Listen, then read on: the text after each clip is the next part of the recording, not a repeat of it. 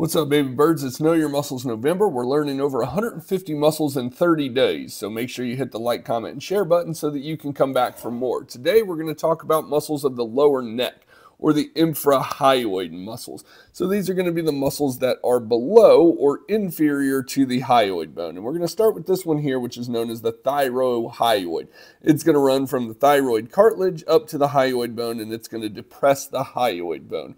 Then we have these three muscles right here, 1, 2, and 3. So we'll start this one here. This is going to be known as the sternothyroid. It's going to run from the manubrium of the sternum up to the thyroid cartilage, and it's going to help depress the larynx during deglutition or during swallowing. This muscle right here is the sternohyoid. It's going to run from the manubrium of the sternum, the clavicle, up to the hyoid bone, and it's going to depress the hyoid bone.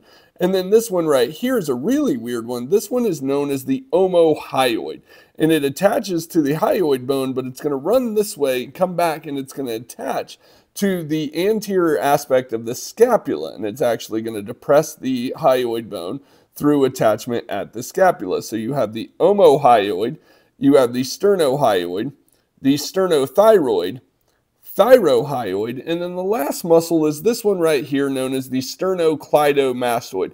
This is called the prayer muscle because it runs from the manubrium of the sternum, the clavicle, up to the mastoid process, and it basically pulls the head down. And bilateral contraction of that flexes the neck as in bowing in prayer. So this is the sternocleidomastoid. Now you know. Later.